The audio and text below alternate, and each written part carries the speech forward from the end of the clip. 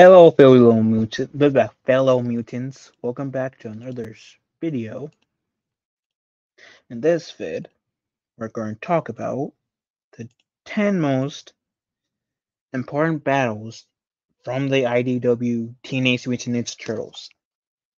Of course, this being a Ninja Turtles story, and me being a huge Ninja Turtle fan, if you guys couldn't tell by my username, yeah, I'm excited. As you see somebody passing out or doing their thing in a corner, anyways. While the Teenage Mutant Ninja Turtles franchise as a whole has been captivating audience for 40 years at this point, no one of not one of the many iterations of the series had anywhere near that much time to establish itself. Even Kevin Eastman and Peter Layer's original comic book series, which saw print across 4 decades, suffered from separate release dates and stretches of time without any new material. That being said, IDW's still ongoing Teenage Mutant Ninja Turtles have redefined the entire franchise in over a decade. Considering the series' sprawling story and numerous branches, this isn't at all that surprising. However, its impact on the wider franchise is still impressive. Even more so are some of the battles that these specific incarnations of the heroes in the half shell have faced, which helped make the IDW's take on the franchise so unforgettable in the first place. And I have to say, the Ninja Turtles as a whole has definitely made a huge impact on my life. So let's read. Um, I guess we're doing like the 10 most. Did I say 10? Yeah, 10 most important battles. So number 10 is Baxter Stockman's, which almost calls the Turtles everything. Baxter Stockman isn't just another iconic Teenage Mutant Ninja Turtles villain, TMNT villain. He is arguably the very first true nemesis of the heroes in the half cell ever had. Other than relying on any offered strength of his own, Baxter Stockman puts his genius level intellect to use by creating a variety of mechanized monstrosities. None of were of a threat to IDW's turtles than his minefield ordnance unarming system enhanced robots or mousers. The turtles first came into conflict with the pint-sized terrors in the pages of 2012's Teenage Mutant Ninja Turtles issue number 6 by Kevin Eastman, Tom Moss, Dan Duncan, and Rhonda Patterson. With the help of Old Hob, Stockman unleashed a swarm of mousers into the turtle's subterranean lair, leading a battle that ran the course of 2 entire issues. By the time the dust had settled, the turtles were all lucky to have survived the encounter, had while Stockman were replete with the new information that he could use to his advantage to his ongoing war against the heroes in the half shell. So that's number 10, the Stockman battle.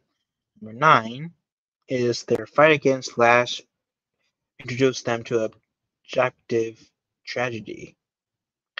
While Leonardo, Donatello, Michelangelo, and Raphael are the 4 core members of the Teenage Mutant Ninja Turtles, there are 4 from the only turtles to grace their own series.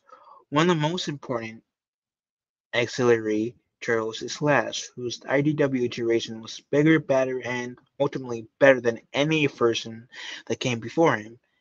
In the IDW continuity, the hulking mutant snapping turtle was created by Baxter Stockman's Stockton. Before Slash could even be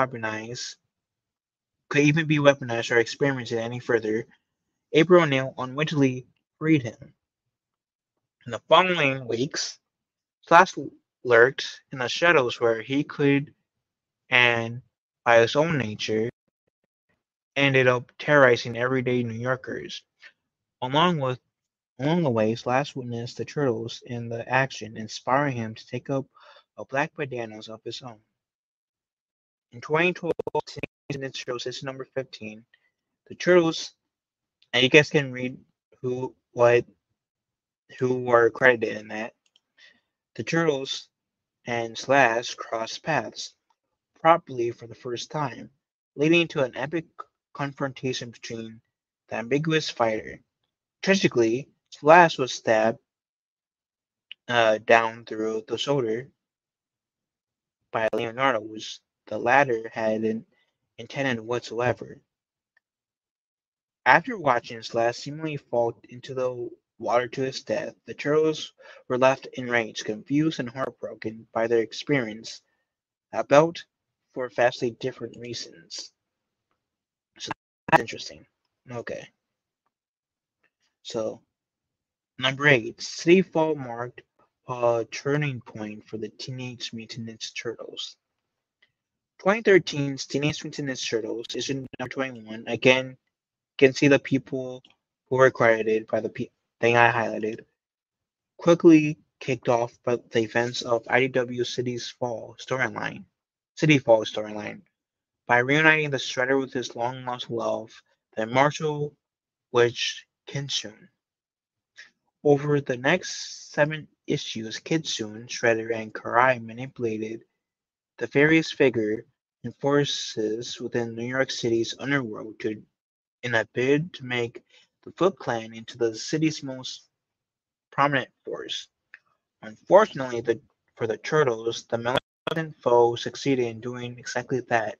The villain even managed to sink their hooks into one of the Turtles' own by brainwashing Leonardo and giving rise to his Dark Leo persona.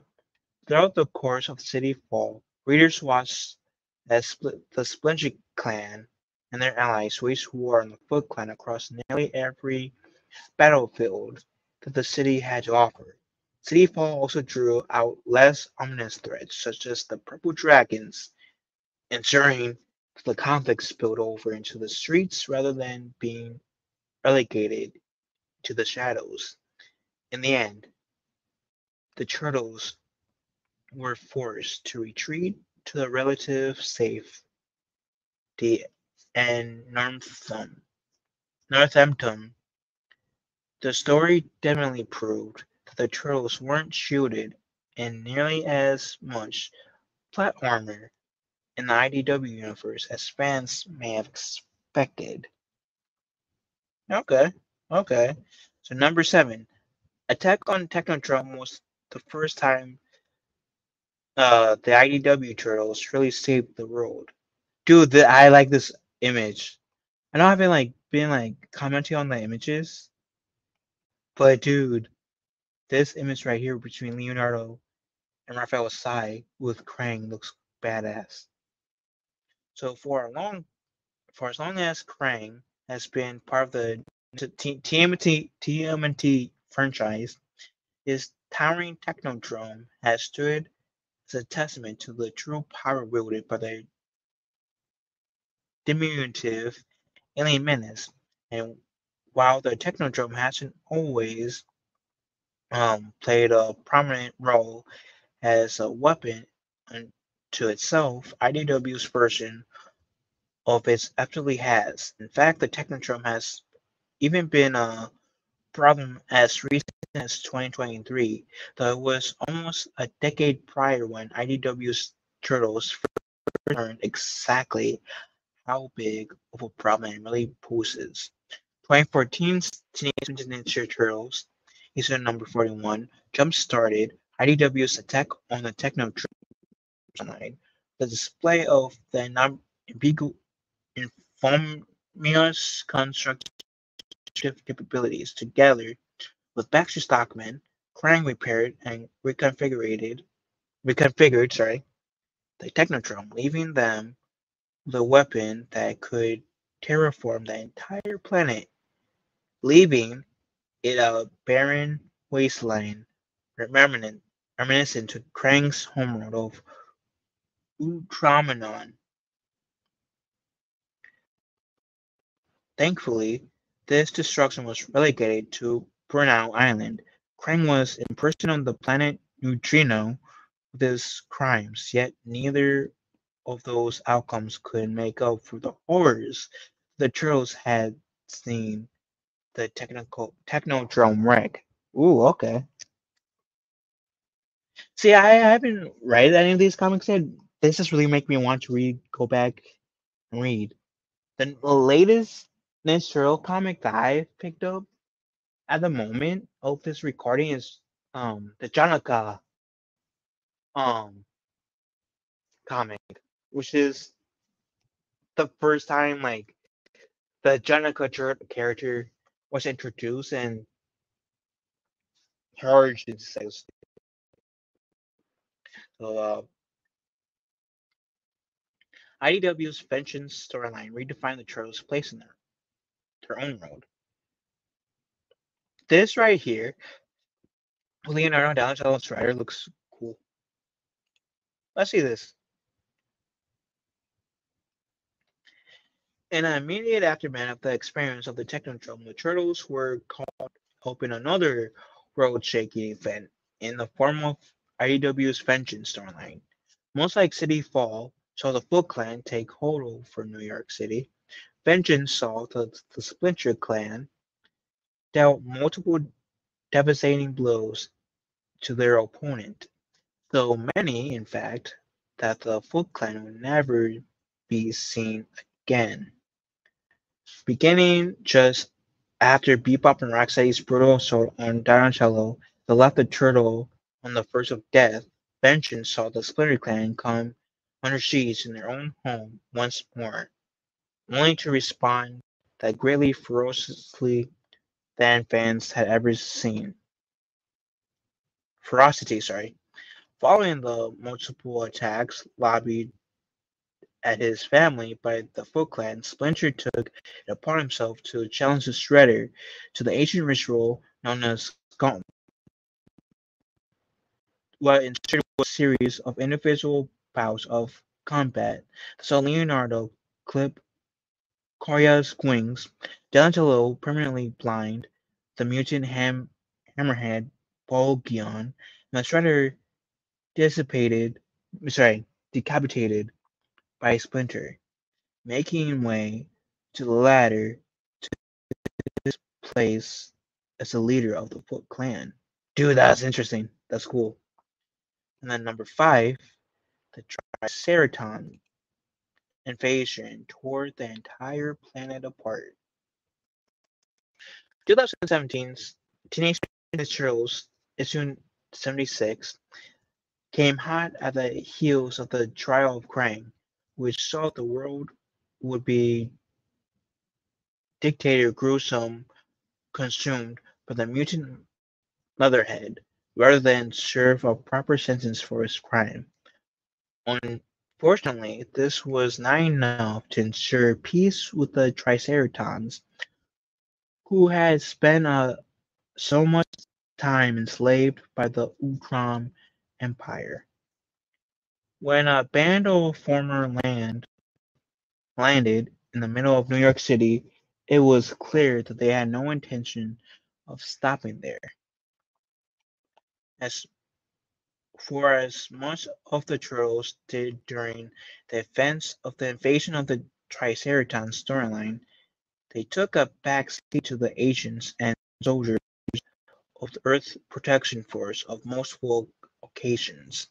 Of course, this particular storyline was bigger than any other that IDW Turtles have been part of up until then, at least in terms of the immediate global impact, apart from being objectively outmatched. Invasion of the Triceratons saw that the Turtles come come to terms with the fact that some battles were simply too big for them to keep contained in any manner.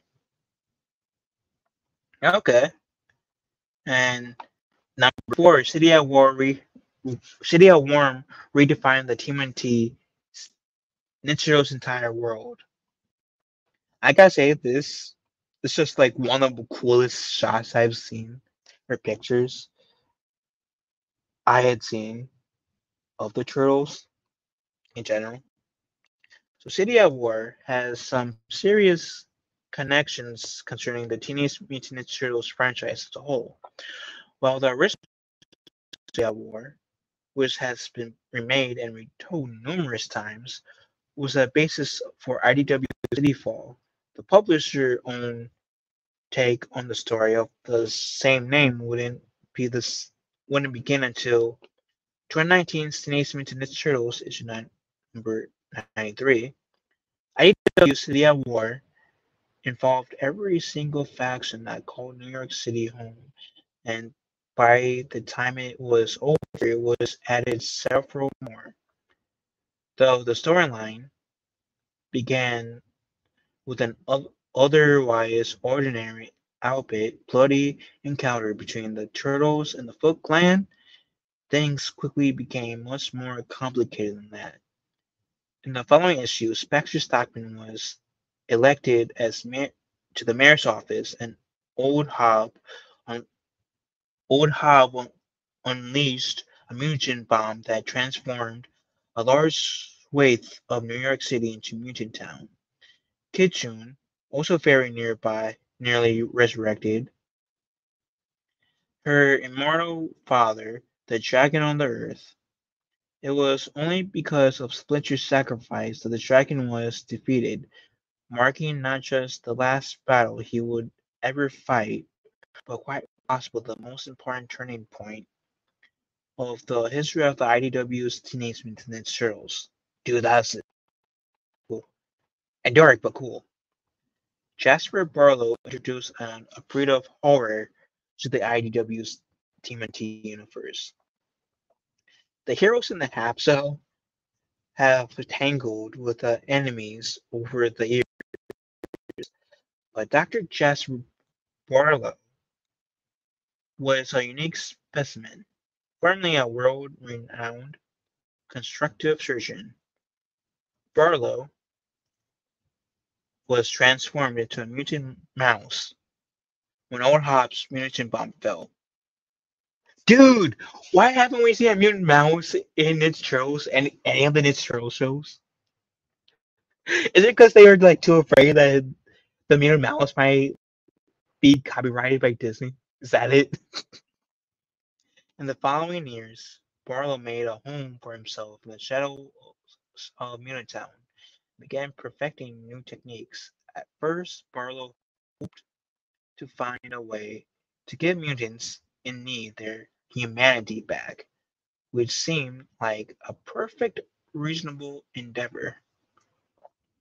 Unsurprisingly, Barlow soon turned his attention to the malevolent practice, including turning unwitting subjects to grotesque, I'm going to try to say this word,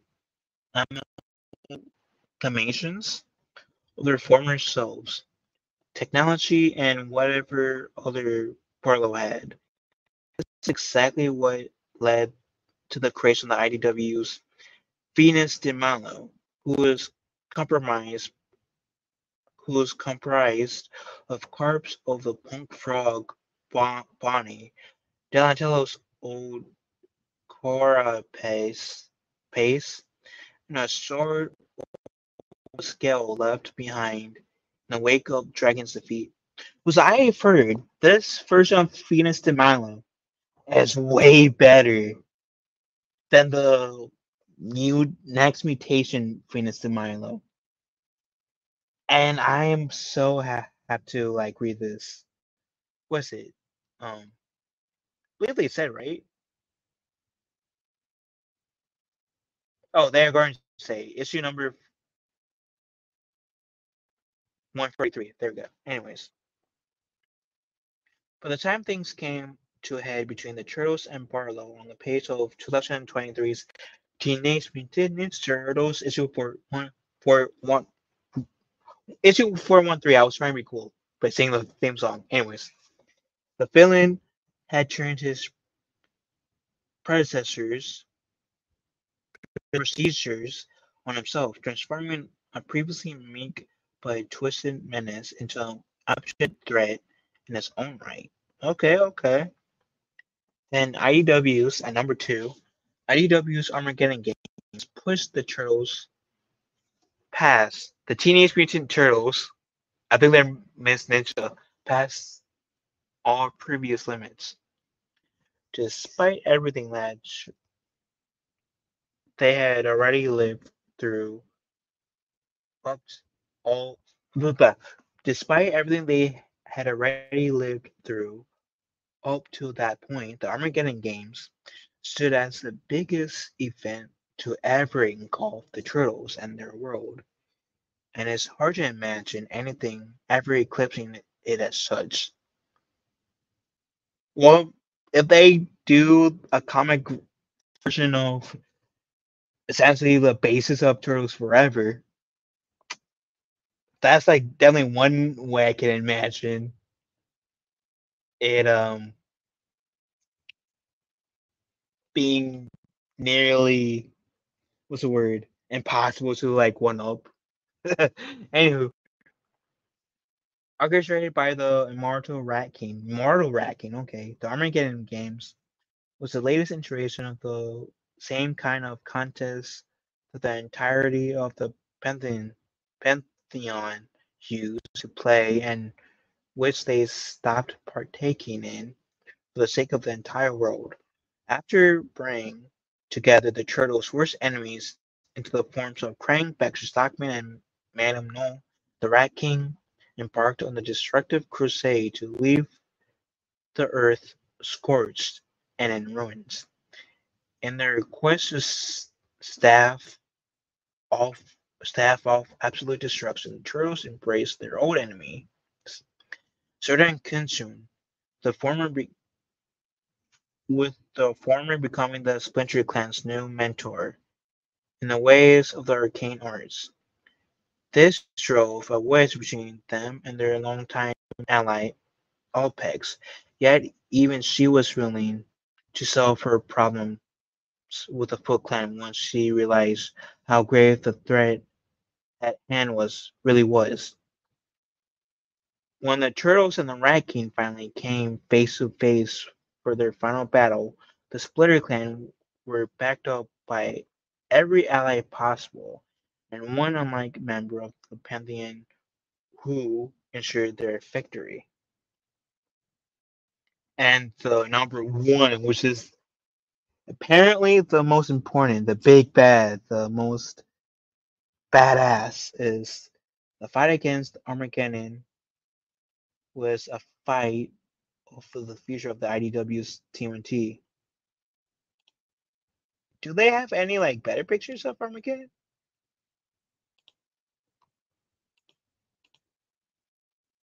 It doesn't look like they have. So Armageddon's a mutant target, if memory serves me right.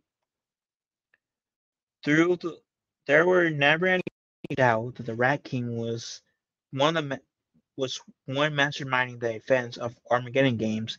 His place as the greatest threat of the Turtles' future was surprisingly usurped by the time-traveling mutant Melagon, known as Armagon.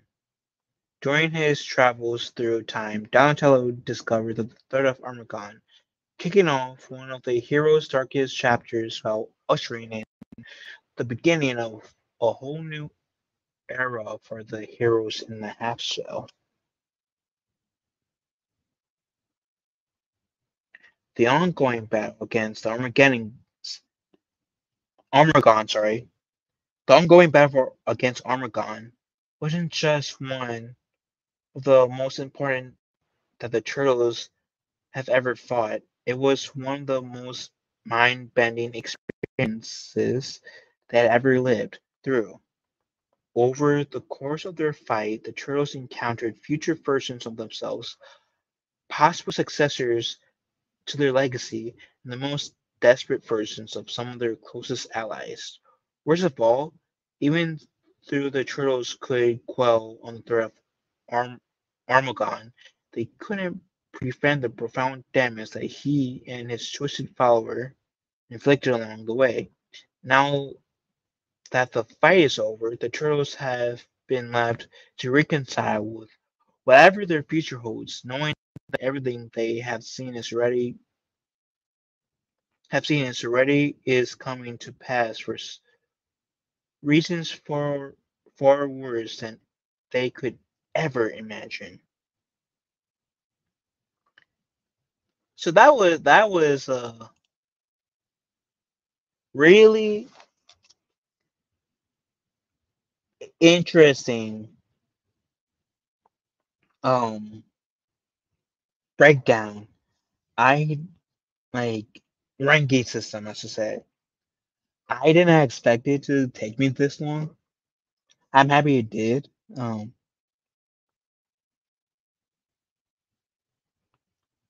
I pr- for someone who like hasn't had the chance yet, because I haven't had the chance to like ha- as someone who hasn't had the chance to like go to read these comics, mostly because I've had the chance to like spend my money on that many comics at the very moment. It makes me really want to go and read these stories because oh my god, these stories sounds really interesting. And if I do get these comics that this list mentioned, you can bet your bottoms that this Ninja Turtle fanboy over here, who so very much will most likely do a review on that said comics. But anyways, what do you fellow mutants think about said comics? Let me know in the comment section down below. Love y'all. Have a wonderful day. Better one another. I'll catch y'all later.